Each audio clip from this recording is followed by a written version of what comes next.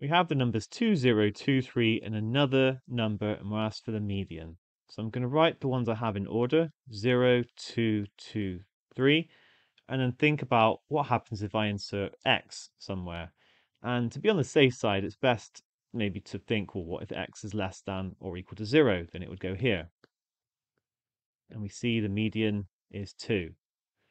Now, I might be tempted, therefore, to put 2 as the answer, but it might be that more information is required, so we can't quite do that yet. What if x is between 0 and 2? Then actually it doesn't affect it, it's still third.